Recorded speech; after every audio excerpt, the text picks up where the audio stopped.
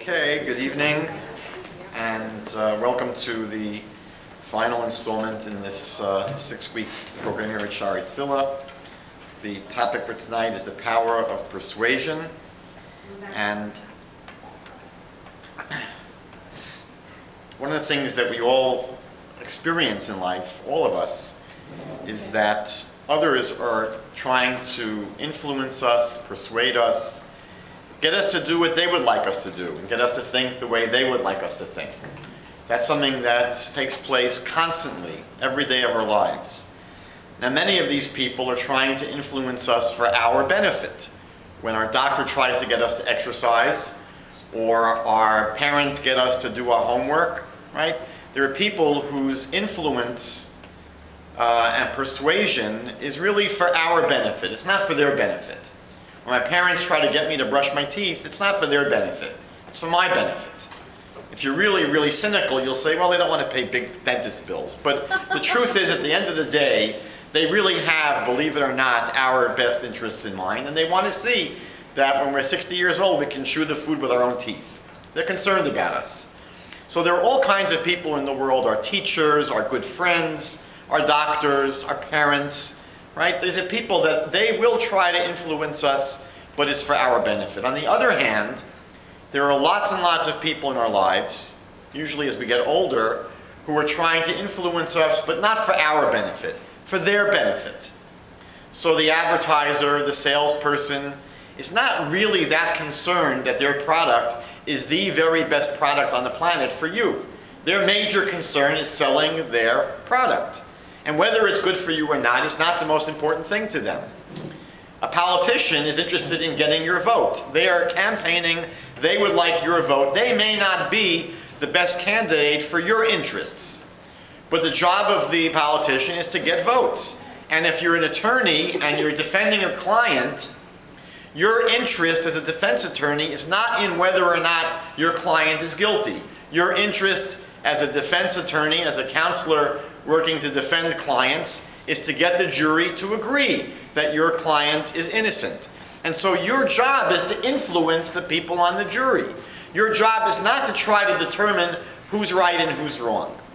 And so throughout our lives, we're constantly meeting people who are trying to sell us, trying to influence us, trying to persuade us, trying to get us to think the way they would like us to think, trying to get us to act and behave the way they would like us to act and behave. And sometimes the very most dangerous kinds of manipulators are cult recruiters, people that are trying to recruit us into their organization that ultimately may be very destructive to our lives. Now, oftentimes the downside, the result of a faulty decision is not that great. If you buy a $25 gadget that you saw on an infomercial on television that's supposed to chop and dice and slice and do everything miraculously in 3 seconds, and you got a lemon, it doesn't really work that well, so you threw $25 out the window. But if you joined Jim Jones' People's Temple in the 1970s, there was a very good chance you would have ended up killing yourself. If you joined other groups, there's a very good chance you're going to be giving them quite a bit of your money and a lot of your time. Things that you probably wouldn't do otherwise had you made a fully conscious, informed decision. And so tonight what we're going to try to explore are the ways in which the dynamics in which other people are able to influence our thinking and our behavior. Louis Pasteur, the famous 19th century French scientist, once remarked that fortune favors the mind that's prepared. Fortune favors the mind that's prepared.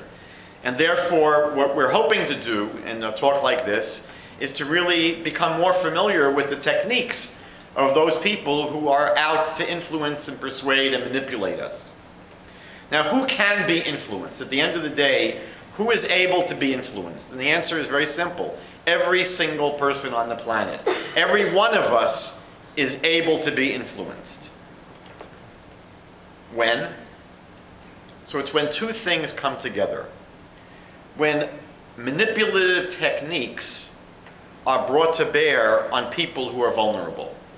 When you put these two things together, you have a recipe for disaster. You have a person who is vulnerable and they encounter techniques that are designed to be tricky and manipulative and deceptive. And these two basically spell disaster for the person who is vulnerable.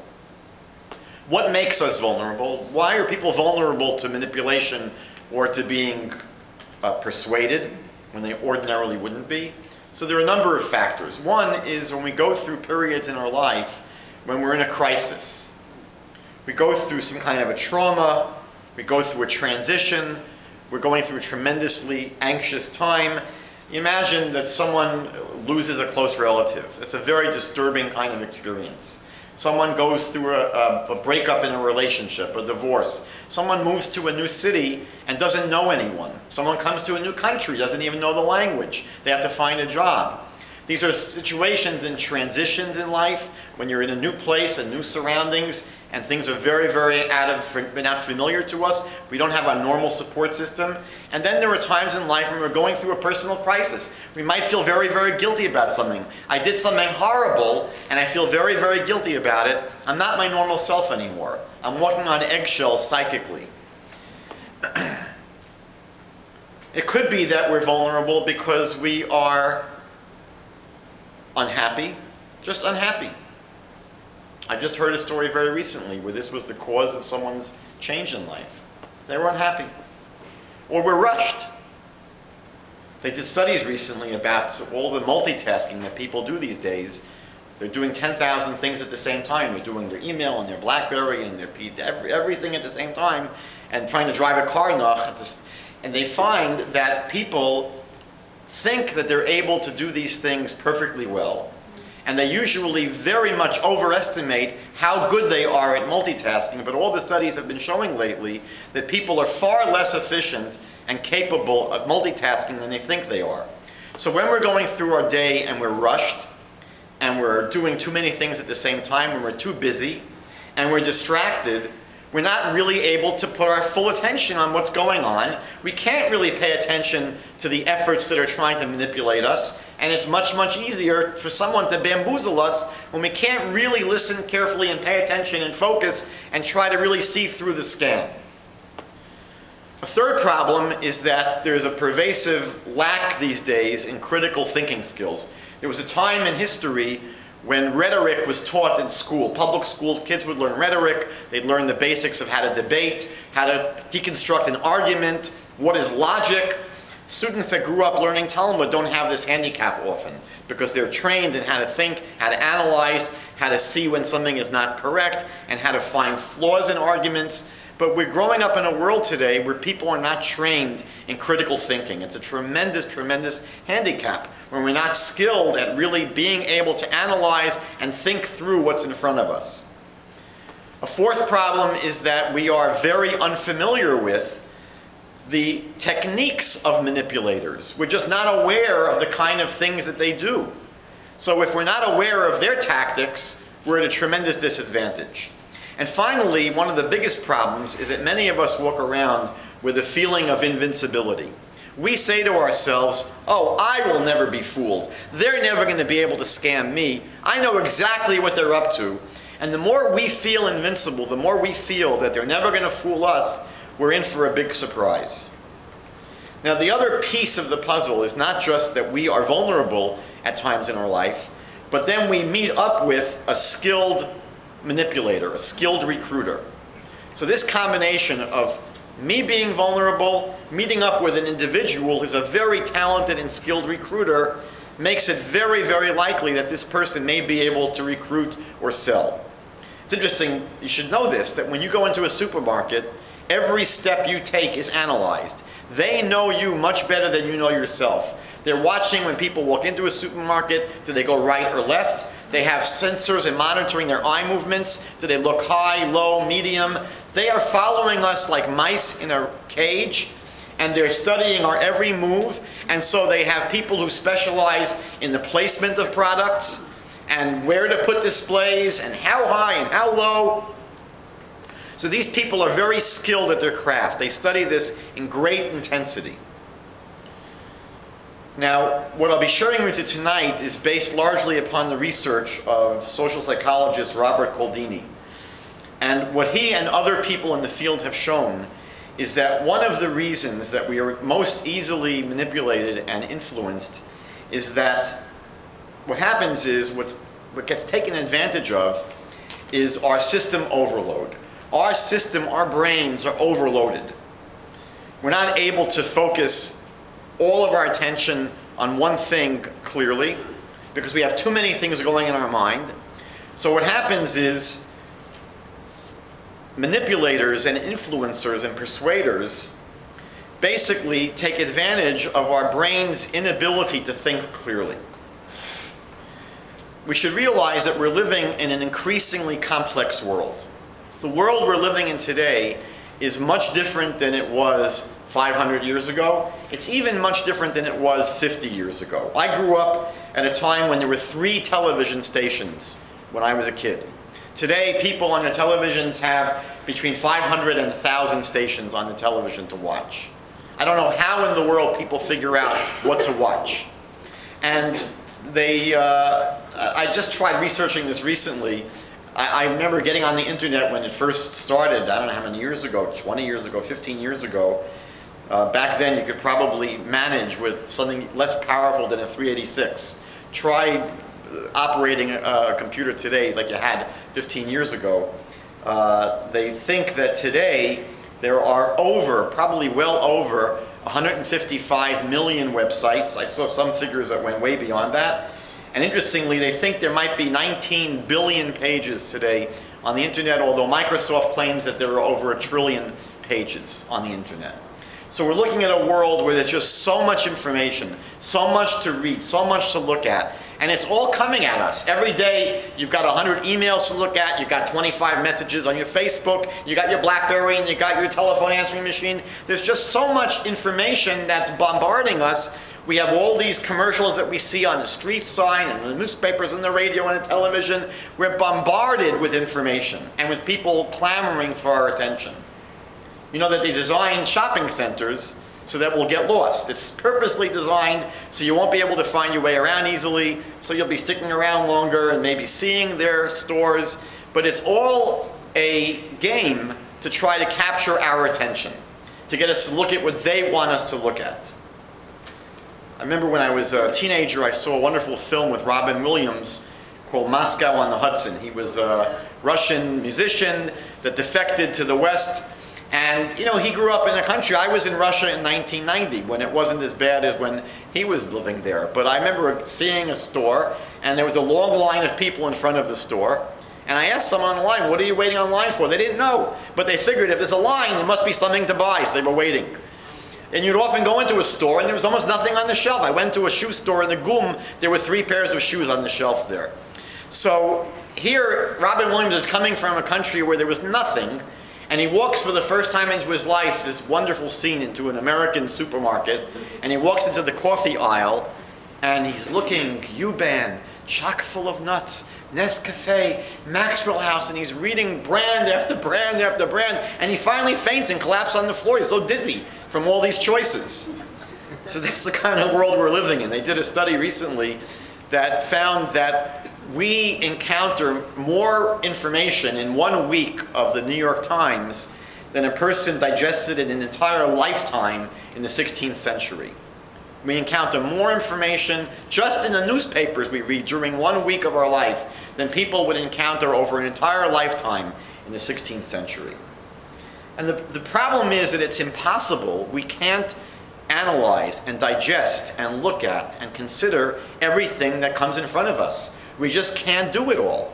I know that I have to exercise my option of deleting 90% of my emails. They might look interesting. I just don't have the time. I can't do it all.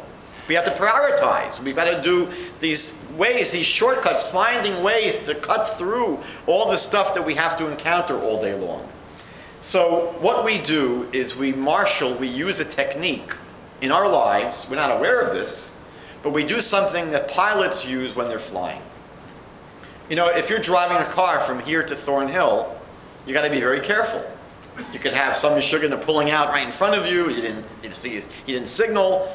Right, you got to be very, very careful. You're going 50 kilometers an hour, 60 kilometers an hour in a vehicle that weighs 2,000 pounds, and it's dangerous. So we're driving, and we know that any distraction is very, very dangerous. We know what happens when people are texting when they're driving. It increases the probability of an accident tenfold, 20-fold. So imagine someone is flying a jet plane. So you would think if you have to be careful in a car, so all the more so in a jet plane when you have 300 passengers. So imagine someone's flying from here to Sydney, Australia. That's a very long flight.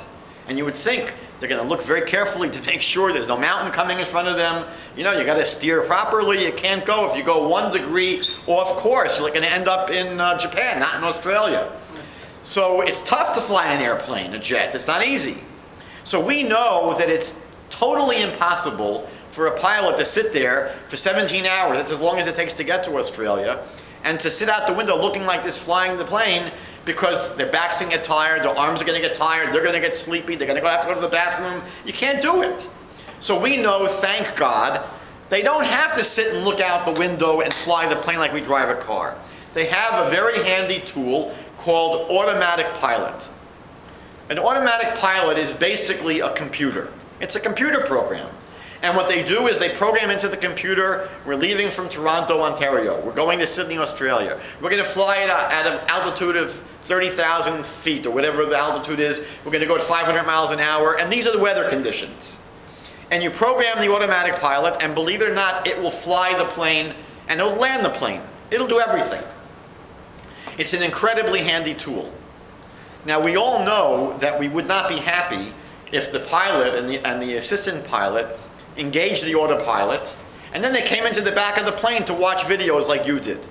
No one's going to be happy, because we all know that a lot of things can happen. We know that every program, every computer, it could crash. The computer could crash, or the conditions could change. They programmed in that these are the weather conditions. They didn't know that over the Pacific Ocean there's going to be a major storm that was unexpected. So you just can't keep the program running the way it was originally. You have to reprogram the automatic pilot sometimes. Or worse things can happen. We know that not only can computers crash, we know that computers can be hacked into. Sometimes our government computers are hacked into. The Pentagon was hacked into. So if they can hack into the Pentagon, you don't think they can hack into a plane's computer system? So it's possible for this amazingly helpful tool to be used against us. And so the pilot doesn't have the ability to just leave the cockpit and come into the back of the plane and take a nap for 15 hours. They've got to watch this automatic pilot very, very carefully. And so what happens is we use automatic pilots for our brain all the time. Because our world is so complicated, because our life is so overburdened with information, we can't sit and look at every little thing carefully, so we use mental shortcuts. We use shortcuts that allow us to sort of get through this information in an easier way. It's like an automatic pilot, but the problem is we often just rely on the automatic pilot. We don't realize that there are people who know that we're using an automatic pilot, and they will take advantage of it and use it against us. So the premise of tonight's talk is that our brain, thank God, has very useful techniques to use to make our life easier, but we have to realize that these are just tools, and if we don't watch these tools carefully, if we don't manage these tools carefully, they can be turned against us. I'll show you a very simple example of this. Everyone see this sign? What did the sign say? So if you say that it said, please keep off the grass, how many people saw that? So that's actually good, even though you got it wrong. That's not what it says, but it's very good that you got it wrong. Why? Because when you think about it, when we first learn how to read, we learn how to read, if you can remember back then, we read one word at a time. Right? Remember you were reading Dick and Jane books? Yeah. You wouldn't read the whole book in 30 seconds. It would take you forever.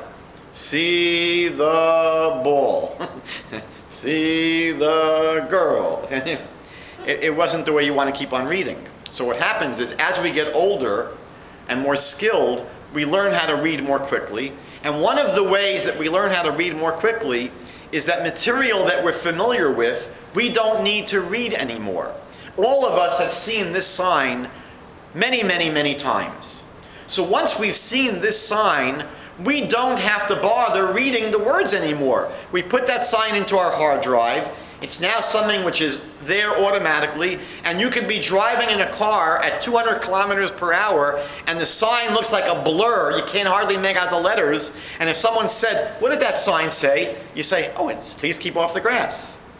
Right? So that's an automatic pilot that we each use. But I did something sneaky. I changed the word in the sign. I didn't have this sign saying, "Please keep off the grass." I once actually, in an experiment, changed it to say, "Please play on the glass." And people didn't catch it. So it doesn't say, "Please keep off the grass." Right?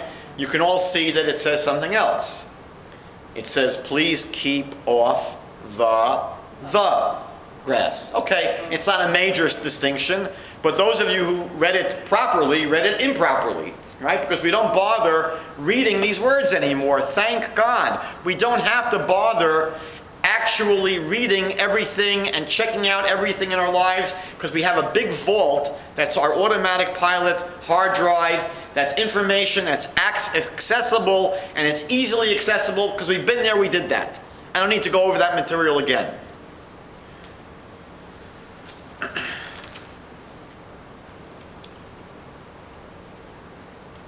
There's a very fascinating example of this in the natural world. They observed that on the bottom of this ocean, there's a big fish called the grouper fish. The grouper fish is basically a scavenger fish. It's basically a big fish that will eat fish that come into its mouth or come near it.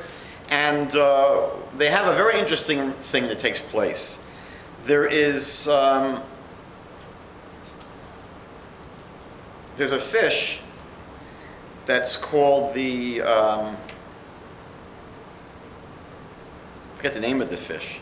There's a little scavenger fish that comes into the grouper fish's mouth, and what it does is it has a deal that it works out with the grouper fish.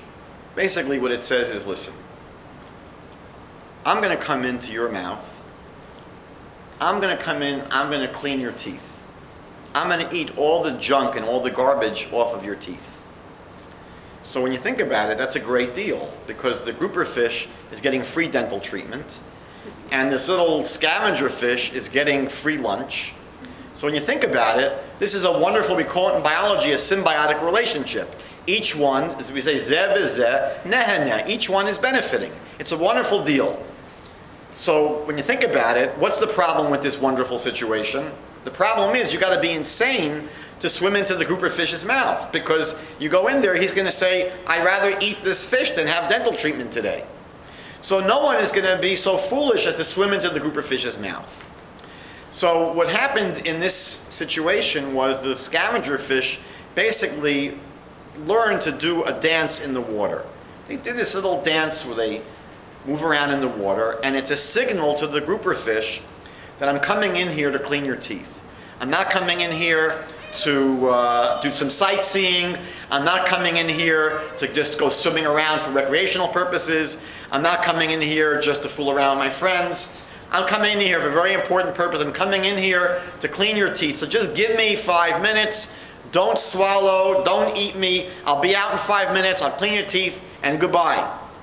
So this is a wonderful relationship, and that's actually what happens. If you go into the ocean, you'll be able to watch these scavenger fish that have this deal worked out with the grouper fish. They come in, they do this dance, and the dance is very important because the grouper fish doesn't want to waste his time interviewing each fish that comes by. So, no, what are you coming in here for? Doesn't want to bother.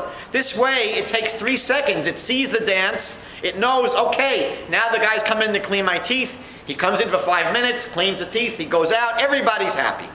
Sounds perfect, right? There's another problem. There's another fish called the saber-toothed blennyfish. The saber-toothed blennyfish is watching all of this going on. And the saber-toothed blennyfish says, look at this. If I learn how to do that dance, I can get into his mouth for 5 minutes for free. I'm not going to go in there to clean his teeth. Who wants to eat the garbage off his teeth? I got much better stuff to do in there.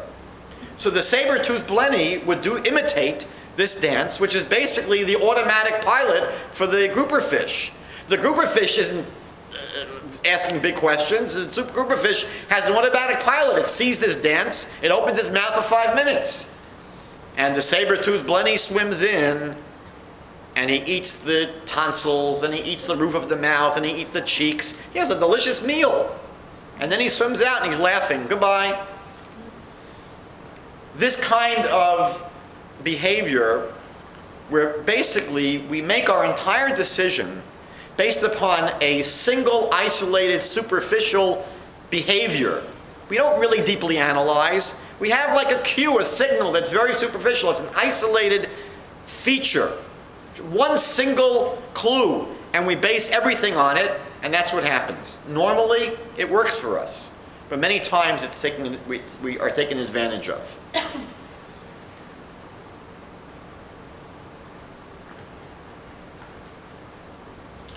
There was an experiment that was done at a university. So there was a line of people waiting to make copies on a copy machine, a Xerox machine, and they did this 100 times. The person goes to the front of the line and says to the person at the front of the line, "Can I please get in front of you? I just want to get in front of you."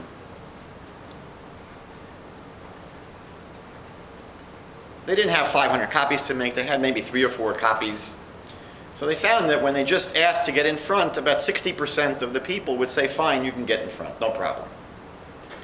They did the experiment again, but this time, 100 times the person said, "Can I please get in front of you? I've got a really, really important doctor's appointment downtown that I'm late for." So now, they weren't just asking to get in front. Now they were giving an important reason. So now they found that 94% of the people would say, "Sure, you can get in front, no problem." That's reasonable, right? It makes sense. If they're just saying, "Let me get in front of you," okay, 60% are nice people. But here they're saying, "I got a very important doctor's appointment." All right, now 93%, 94% say, "Fine, you can get in front of me." They ran the experiment 100 more times. Listen carefully. Now they just said, "Can I please get in front of you because I have some copies to make?" 92% let this person in. 92% let this person in? What were they thinking? So what happened is their automatic pilot was triggered. What do we learn from the second example? When the person says, "I got an important doctor's appointment," we learn that when you give a reason, people are going to be more likely to let you in front of the line. The first person just wanted to jump ahead, just jump into the line. The second person had an important doctor's appointment. The third person, did the third person give a reason? No.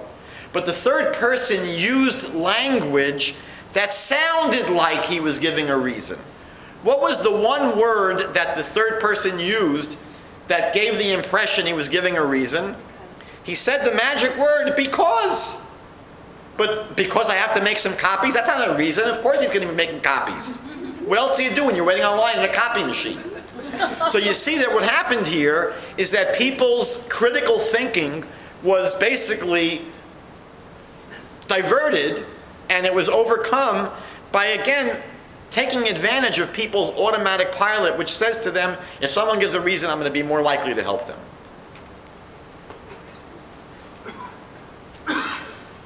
There's another story, an amazing story.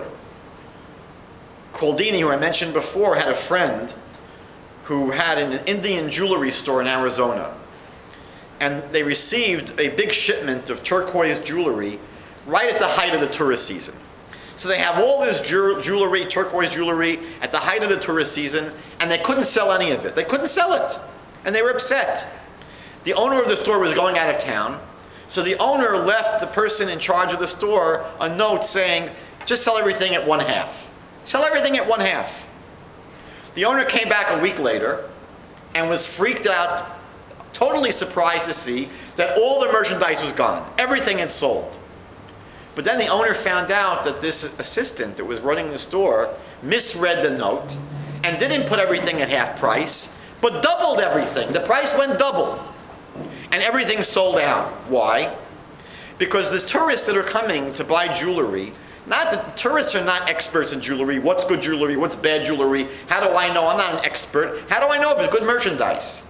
So the tourists basically went according to a single clue that could be a reflection of whether something is of high quality. We make the assumption that price equals quality. So if it's expensive, it's got to be good.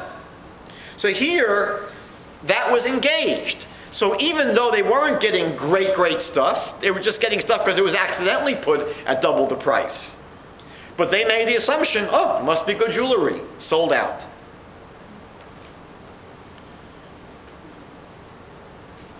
What we're going to do tonight, hopefully in the 25 minutes we have, is look at the 6 basic areas that Cialdini and other researchers identified as those basic tendencies in human behavior that can be used to generate compliance. Those 6 areas are reciprocation, consistency, social validation, scarcity, liking, and authority. God's help, we'll try to go through these quickly. Reciprocation is one of the basic rules of human interaction. Societies couldn't function unless we have this rule of society which says, if I do something for you, you really should do something for me. That's the way normal relationships get built. Friendships get built on this principle. It just makes sense to us. We know that it just makes sense. If someone has done so many nice things for us, we should do something good for them. They found, for example, that the group Hare Krishna, that would call itself many times ISKCON, were able to double the donations that they received from people they asked money for. They would ask people for money, begging for money. And at one point they realized they were able to double the donations. How? By just giving something away for free. Now what were they giving away something for free? Nothing. It was a little tiny American paper flag, this big, a paper American flag printed on someone's lapel. What was it worth? 1/billionth of a penny. But it engages the principle that if I give you something, you should give me something. Now that principle makes sense. But what we don't usually evaluate is, well, did they give me something of value? Is it really worthwhile? So once they engage that rule, the rule actually works. They're taking advantage of this principle of reciprocation. And it doesn't only work when you give people physical gifts. It also involves concessions that we make to other people. I'll give you an amazing example. There was an experiment done in the 70s when passerby on the street were stopped and asked if they would volunteer to chaperone juvenile delinquents at a detention center for a day trip to the zoo. Would you be willing to go and take these juvenile delinquents to the zoo for the entire day? How many people out of 100 people willing to do that on the street? They found that 17% were willing to do it. That's pretty good as far as I'm concerned. 17% were willing to take these juvenile delinquents to the zoo for the day.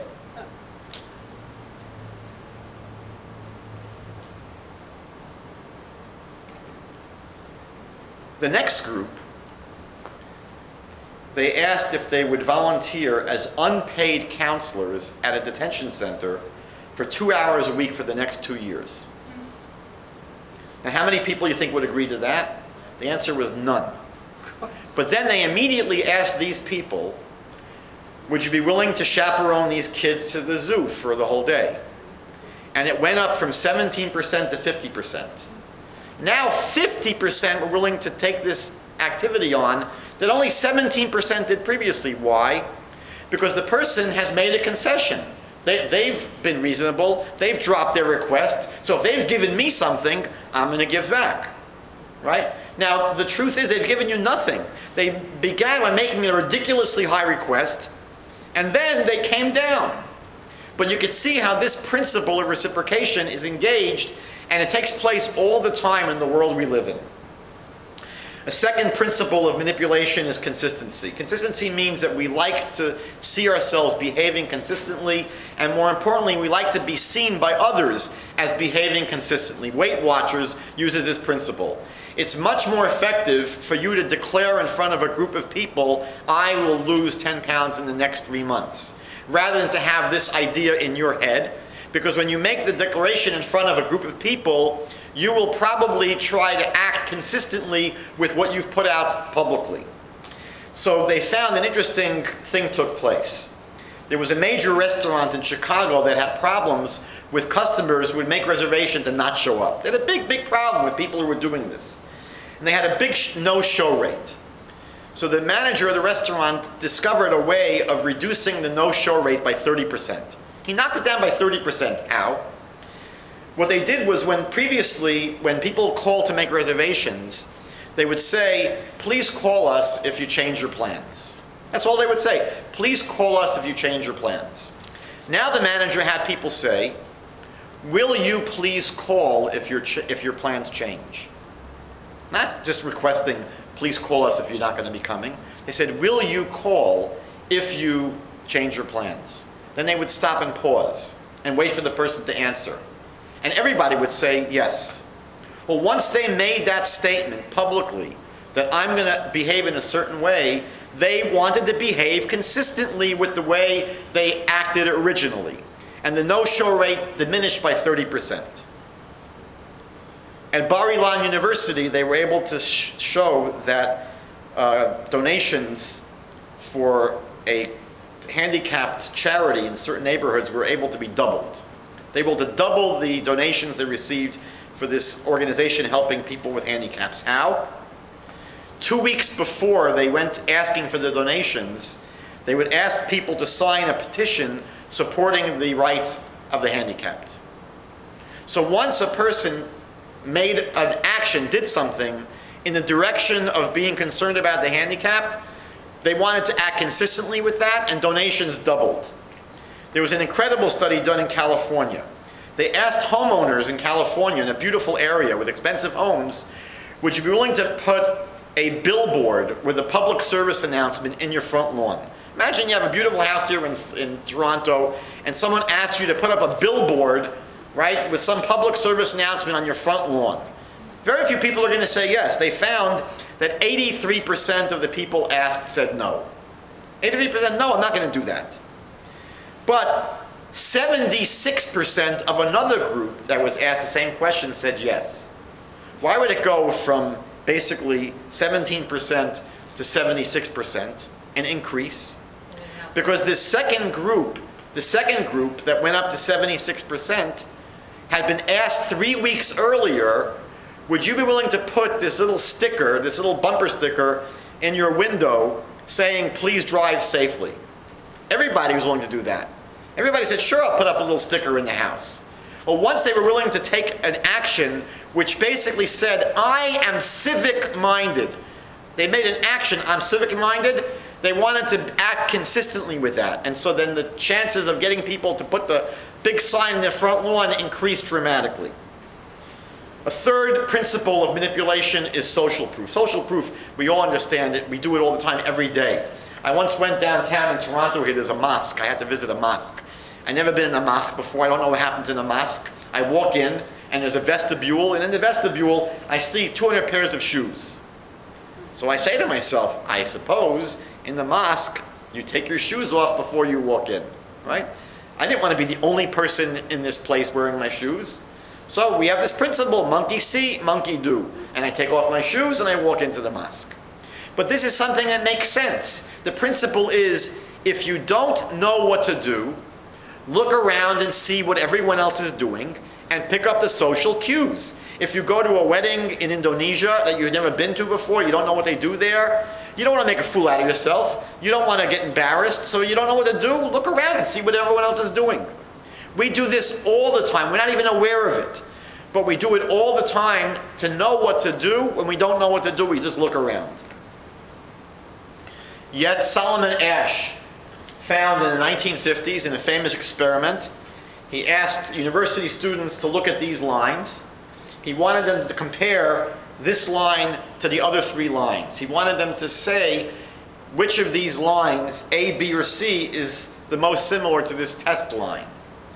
Now, if you look at it carefully, it's quite obvious that the answer is C. But when they had a group of students who all gave the wrong answer, so you were sitting in a room where all the other students gave the wrong answer, Asch found that 75% of the subjects would go along with the rest of the group. Even though their eyes told them that C is the correct answer, if everybody else is saying that it's A or B, we're more inclined to say, you know what, it's impossible to believe that everybody is wrong. I'm the only one that's right. So it's more likely people are going to say, you know what, they must be right, they're the majority. When people watch comedy shows on television, this principle is engaged against them. If you're aware of the comedy shows, 95% at least used canned laughter. Canned laughter is based upon this principle. They've done experiments where they take a television show without the canned laughter. They just show the footage raw to an audience. They have the audience vote, how funny is this program? And they might rate a 50 out of 100. They take the same program, the same comedy show, and now they plug in the fake laughter, the canned laughter. You should know, by the way, canned laughter is not a recording of people laughing and clapping and giggling. It's not human beings. There are sounds that are mechanically produced by a machine to sound like people who were clapping and giggling and clapping and laughing. So what happens to your brain is, you're watching this show and your brain says, oh, everybody's laughing, it must be funny. The fact of the matter is, no one is laughing. You're being manipulated into thinking people are laughing because they're playing this fake laughter. And so when they asked people to rate these shows with the canned laughter, the shows went from a 50 to an 80% that was funny. Because people's, again, their idea of social proof was being engaged. I once went to a recruiting session. A friend of mine had joined a group called EST, E-S-T. It was a very popular mass therapy group in the 1980s. And they had a recruiting seminar at Madison Square Garden in New York. 10,000 people showed up. 5,000 people here are members of EST, people who were asked to bring their friends and relatives to this graduation exercise so that they could recruit us. And I remember going there and sitting through this long 45-minute speech by Werner Erhard, the founder of EST, and they did something very interesting.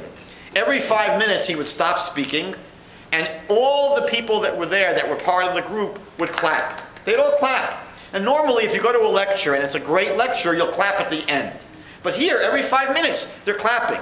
Now if you're in a group with 5,000 people clapping, the chances are, what are you going to do? You're going to clap like everyone else. I was the only person, there were 10,000 people there, I'm sitting like this. And I'll tell you, I did it on purpose, and I knew exactly what I was doing. But it was very, very difficult to have 9,999 people around me clapping their heads off, and I'm sitting like a Fabissina guy like this. But I knew exactly what they were doing. They were trying to get me to do something I wouldn't ordinarily do. I wouldn't ordinarily clap after 5 minutes, every 5 minutes. So they wanted me to clap simply because everybody else is clapping. To do something that the group is doing just because the group is doing it. And if they can get me to make that motion, that movement, that commitment, they can engage this other principle of consistency. Once I'm consistent, once I'm doing something, I want to behave consistent with that.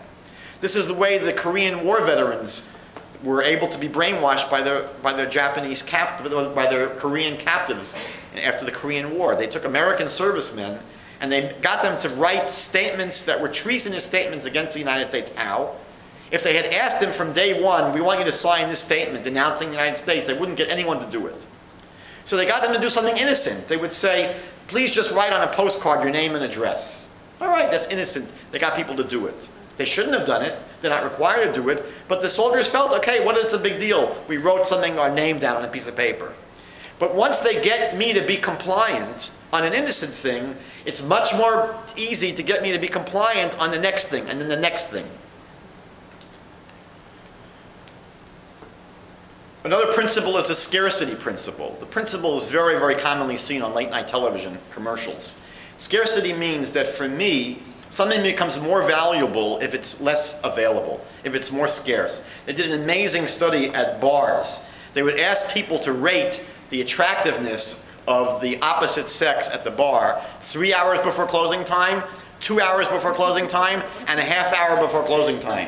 Guess what they found? That the closer they got to closing time, the more attractive the other people looked. It's an amazing thing. They're the same people. But they look more attractive because they're less available now as we get closer to the closing time. They did a study at the University of Florida where they asked students to rate the food in the cafeteria. They rated the food. A few weeks later, they asked people the same exact question, but they told the students that because of a fire, the food would not be available in the cafeteria for the next 2 weeks. The ratings went much, much higher. Same exact menu, same exact food. Why? It was less available now, more scarce. So we're going to try to do 2 more principles in the next 5 minutes. So please give me your attention. Another very important principle is the principle of liking. If I like you, I'm more likely to do what you would like me to do. And this is one of the most important techniques that salespeople use. Salespeople want us to like them. Well, how do you get someone to like you if they don't know you from a hole in the wall? You never met the person. So salespeople do very, very simple things. They might compliment you. Oh, that's a beautiful dress you're wearing today. I like your hairdo. Very simple things to say that they may not mean at all, but by flattering people, we begin to like them. They may get your name and then use your name a few times. They found in studies, by the way, that if you use the person's name 1 or 2 times, or 3 times, that could work. You use it more than 2 or 3 times, they feel you're trying to manipulate them. It doesn't work. It backfires. But there are many, many ways in which people are able to get you to like them. One of the simplest ways is by giving the impression that you're just like them. I remember I had my first car was a yellow Datsun B210. What would happen? I was a teenager. Every time I passed another Datsun on the road, what would happen? Hey, wave and honk. The guy could be a Nazi. But I'm waving and honking because he's got the same car. He must be a great person, just like me. So what the salesperson wants to do is give you the impression they're just like you. So what salespeople will do is find things out about you. They might come to your office to sell life insurance, and they might see you on a picture on a fishing expedition. And they might talk about, they love to go hiking, they love to go outdoors. They don't want to be so obvious to say, oh, fishing, I love fishing. If you're coming to bring your used car to get another used car, and they open up the trunk and they see tackle equipment in the back, so they might say, oh, I can't wait. In a couple of weeks I have my vacation. We're going to go to Algonquin Park and do some camping. They're trying to say, you're an outdoors person, I'm an outdoors person. They might ask you where you're from. And you might say, oh, I'm from Florida. You say, Florida? My grandmother lives in Florida. Where are you from? I'm from New York. New York, my kid goes to school in New York. Where are you from? I'm from California. California, my sister's teaching in university there. Where are you from? I'm from Ottawa. Ottawa, my uncle used to live in Ottawa. Do you realize that no matter where you're from, they could just very well say they know someone from there? And again, it sounds like a very cheap thing. It's not insignificant. No, it's significant. Because if you have something in common with these people, you're more inclined to follow their lead. What they've done, which is amazing, is high-tech studies of how to convince people that you're just like them. So what people will do is they will mirror your body language. I remember Carol, who I work with, once came in, she had a sore throat after the weekend, and Carol was speaking to me like this, it's Monday morning, and what are we going to do? And after a half hour of speaking with Carol, I said, what am I whispering for? Because this is what people do. We basically mirror the people that we're with. They did a study. They would watch a couple, for example, who were very deeply in love. Let's say they're out for their wedding anniversary dinner. And they would notice that if one person, let's say, leans over, the other person would lean forward. If one person crosses their legs, the other person crosses their legs. If one person lowers their voice, the other person lowers their voice. This is a principle that if we really like people, if we're in sync with them, we tend to act as a mirror to them. So if you meet someone that you don't know from a hole in the wall, one of the easiest ways to get them to like you is to mirror them. Because their brain says, hey, this person I like, they're just like me. And this is a very powerful technique that we're able to lead people with this kind of mirroring. So it's very, very possible to basically manipulate people in ways that they're not even aware of. Neuro-linguistic programming, NLP, uses eye accessing cues. Because if I want to influence you, I have to be able to use your map of reality. If you're a person that tends to be more visual than kinesthetic, or more audio than visual, meaning that the way you think and the way you speak is that I see what you mean, oh, that looks good to me, you're a visual person. If you say, I hear what you're saying, that rings a bell, you're audio. But how do you know if someone's visual or audio or kinesthetic? They like to think through their hands and their touch. So if you listen to them for an hour or two, you'll hear it in their language. But if you're a salesperson or a manipulator, you don't have an hour. If you don't be able to build a bridge within 2 or 3 minutes, you're finished. So they learn eye accessing cues where they can see people who are visual, when they're asked certain questions, their eyes move up. And if they're audio, their eyes move side to side. And if they're kinesthetic, their eyes move down. So now within 30 seconds, I can know your map of reality and how to get the key into your brain. And if you're an audio person, I'm going to pitch everything to your ears. And if you're a visual person, I'm going to pitch everything to your eyes. So if I'm selling you a house, I'm going to talk about, take a look out the window and look at this beautiful view. And can't you just see your kids playing and having a good time? I'm going to give a whole drasha to your eyes. But if you're an ear person, I'm going to talk to your ears. Walk on this floor. You can't hear a crack. What an incredible floor. And can't you just hear your kids screaming in the backyard and having a great time? We're able to tailor our presentation to the person if we know the key into their brain. One final technique, which is authority. Authority basically says that we respect and we listen to people in positions of authority. I remember when I was a kid, they were selling decaffeinated coffee. The salesperson on a TV commercial was Robert Young. And they did very, very well with their product. Who was Robert Young? He played Marcus Welby, MD. He wasn't even a doctor. He played a doctor on television, but he comes on the commercial with a white lab coat, and they found that people gave him credibility. If you're a little kid that's lost on a street somewhere, who's the first person you should walk up to? You don't go up to any stranger. It would make sense, go up to a police officer. So again, does it make sense that I can trust a police officer more than a random person? Yes. But in New York City, the way people get robbed is a police officer knocks on their apartment and says, we're investigating robberies, and the people let them in, and the police officer robs them because they're wearing a fake uniform and a fake badge and a fake hat. So it's true that people that really have authority, if he's really a doctor, if he's really a rabbi, then you have to give them some credibility, but they may be faking it. I'm going to end with an experiment. I'm going to ask Rachel, please come forward. We're not related or anything? No. We haven't discussed this before? No. Okay, so you can stand at your seat. And I'm going to ask Toby to do the following. I have an article here about the superbug that rises with new antibiotics, etc. This is an article from the newspaper. You'll be able to see it in a minute. It's a real article. It's not a fake article. Every line is different. I'm going to ask you to just tell me when to stop. I'm going to move the scissor down the paper.